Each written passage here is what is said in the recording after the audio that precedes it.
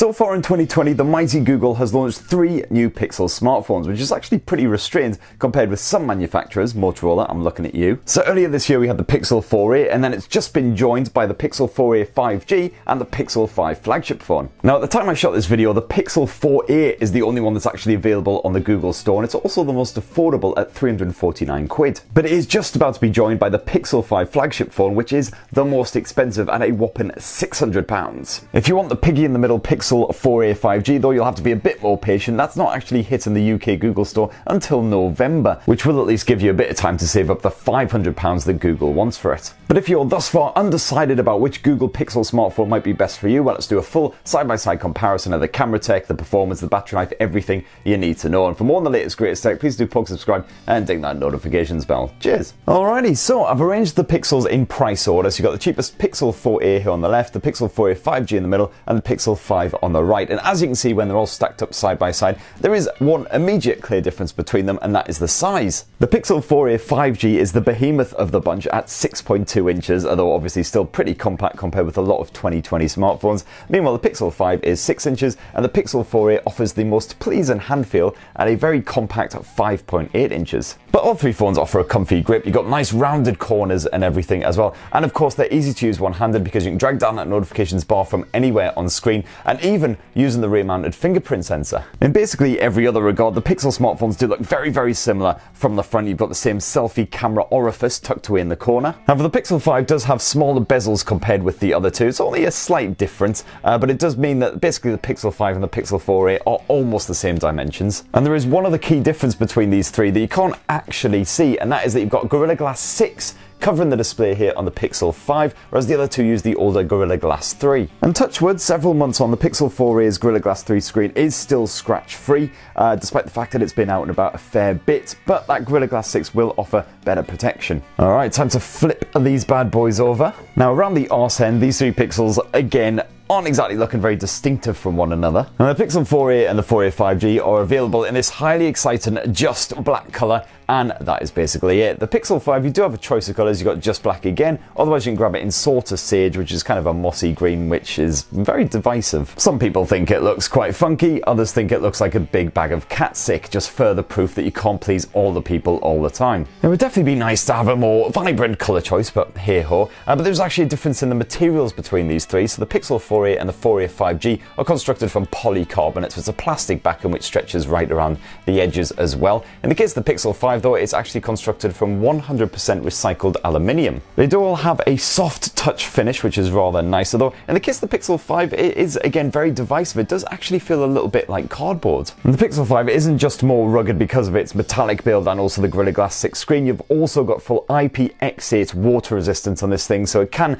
be dunked in a sink, a bath, whatever, and survive just fine. The others will quite happily survive in a bit of inclement British weather, but I definitely wouldn't go taking them into the jacuzzi with you. And you'll also notice, although it is actually fairly well blended in with that surface, and that all 3 of these Pixel smartphones have a fingerprint sensor slapped there on the back. And the sensor is exactly the same on all 3 of these Pixel phones, just as responsive, just as accurate. I've certainly had no troubles with it on any of these devices, but sadly there's no face recognition in order to just add an alternative option for unlocking, as well as that fingerprint sensor. And if you open up all 3 of these Google Pixel phones as well, you'll find that there's only space in there for a single SIM card. There's no double SIM tray, and no space either for any micro SD memory card action to expand the storage. However, all 3 Pixel phones do at least support eSIM, so if you are going to be doing a lot of traveling, you want to get an eSIM contract on the go for that international travel, then all good. And speaking of storage as well, all 3 Pixel phones offer a 128 gigs of space. So to be honest, I haven't personally missed that micro SD memory card action at all. Now thankfully, this comparison is pretty straightforward when it comes to the software, because it's basically exactly the same on all 3. You've got, of course, stock Android version 11, the latest version of Google's OS. And that, of course, means you get the exact same feature sets on all 3 of these, the digital well-beings, the dark modes, all that good stuff. The level of customization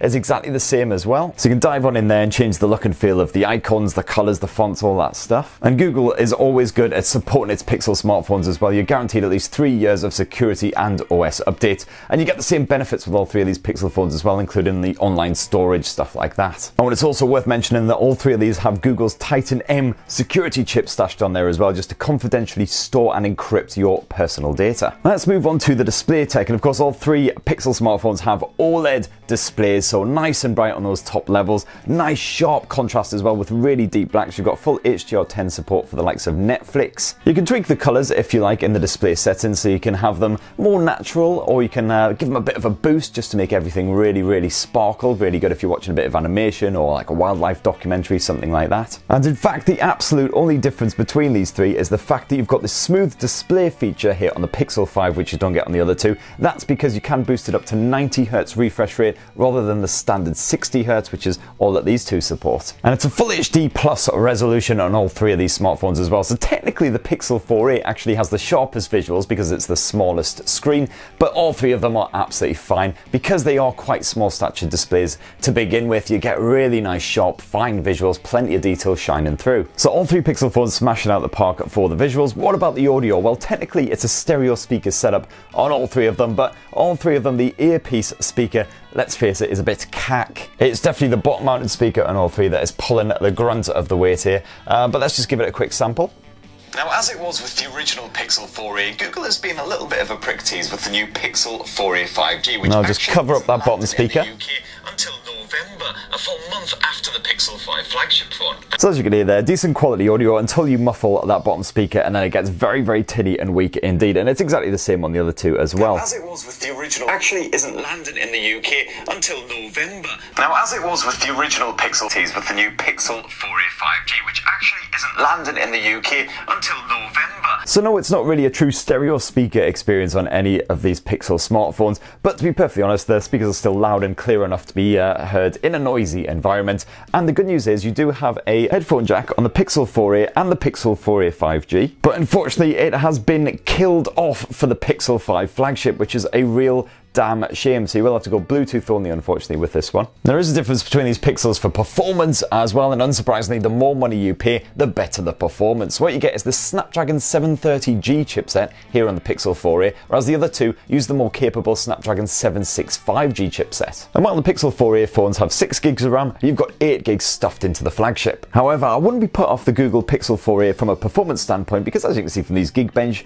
benchmarking scores, it still packs a decent punch. Certainly, you can happily play the likes of Call of Duty and PubG Mobile on top detail levels with a nice, smooth, consistent frame rate, as you'll see if you checked out my Pixel 4a review. And it's very much the same story on the Pixel 4a 5G and the Pixel 5 as well. Great gaming experience. But of course, one of the major advantages of the 765G is it actually has a built-in 5G modem. So you've got 5G support on the 4a 5G and the 5, but not on the standard Pixel 4a. As for the battery tech, well, the Pixel 5 rocks the biggest battery of the bunch at 4080 milliamps. It's actually slightly smaller here on the 4a 5G, despite the fact the phone is larger. It's a 3885 milliamp, and then here on the Pixel 4a, that's shaved right down to a 3140 milliamp cell. But again, don't be put off the Pixel 4a just because of that significantly smaller battery, because the good news is in my everyday testing, I found that it would still last me the full day, even if I had plenty of screen on time using it as a sat nav, playing with the camera, watching videos, stuff like that. In fact, you quite happily get all-day battery life from all three of these smartphones, and in a side-by-side media test, the interesting thing is that the Pixel 4a actually performs better. You get a full 10 hours of video streaming out of this thing, compared with the 4a 5G and the 5, which lasted around 7 hours, all on the same brightness with the same settings. And the reason for that is basically just the general energy efficiency of that excellent Snapdragon 730G chipset. And it's 18-watt wired charging on all three of these smartphones, but the Pixel 5 flagship is the only one that actually supports wireless charging as well, so you can stick it on a Qi standard wireless pad, and you can also get a bit of reverse wireless charging on the go with this. So if you've got some headphones, something like that support wireless charging as well, just stick them on the back and you can share the Pixel's power with your accessories. Last up, let's have a squint at the camera tech, one of the true strengths of any Pixel smartphone, and it's actually a 12.2 megapixel dual pixel sensor on all three of these smartphones, the exact same primary lens. The only difference is that the Pixel 4a 5G and the Pixel 5 also boast a secondary 16 megapixel ultra-wide angle lens. And because it's the exact same primary camera sensor with built-in optical image stabilization and everything, and the exact same camera software on all three of these smartphones, unsurprisingly the photo results are absolutely identical. So in other words, you can expect nice sharp detail and accurate looking colors in pretty much any conditions, even low light. You can play around with the exact same camera features and everything as well. You got the same toggles, you got the motion photo mode for instance, you got good old portrait mode of course, which can just capture a nice crisp image of your subject while blurring the background with a bokeh style effect. And you also have the excellent night sight mode on all three as well, which just takes lots of shots at different exposure levels and shoves them all together for a really nice well balanced image with incredibly natural looking colors. As I mentioned before, the only real difference between the three is the fact that you do have that ultra wide angle lens which you can swap to at any time here on the Google Pixel 4a 5G and on the Pixel 5. There is a difference when it comes to shooting video as well. However, you can shoot 4K resolution on all three of these Pixel phones, but only 4a 5G and the Pixel 5 will actually allow you to do it at 60 frames per second. Here on the Pixel 4a you can only shoot 4K at 30 FPS. I guess that's just a limitation of that 730G chipset. And in the case of the Pixel 5 flagship phone, you can also fast access the slow motion and time-lapse features via the video mode, whereas on the others you have to dive into the more camera modes to get those. I'm not really sure why it's different on the flagship and not the others. Maybe that's something that'll be coming to the others too. And last up, flipping around to the front-facing selfie cameras, it's an 8 megapixel selfie snapper on all three of them, which may sound quite low resolution, but to be perfectly frank, it's more than enough detail, certainly where I'm concerned. And of course, as usual, you got your portrait mode smart, so you can blur out the background if you want it to be all about you. And you do have support for night sight as well if you're going to be shooting a low light selfie. And there you have it. That is how the three 2020 Pixel smartphones stack up against one another. So that Pixel 4a 5G, as I say, should be coming in about a month's time if you can hang on that long. If you can't quite stretch to the flagship phone, or you're really not that bothered about having the water resistance, the wireless charge and all that shenanigans, then the 4a 5G is definitely a solid choice. Otherwise, the 4a is there if you're on a really tight budget, but you still get that excellent camera tech, you still get a slick OLED, you get that nice stock Android experience, quite a lot of the advantages that the others offer too. So which Pixel phone are you most tempted by? It'd be great to hear your thoughts down in the comments below. Stay tuned for my full in-depth review of the Pixel 5 and the 4a 5G coming soon. And for more on the latest greatest tech, please do subscribe and ding that notifications bell. Cheers!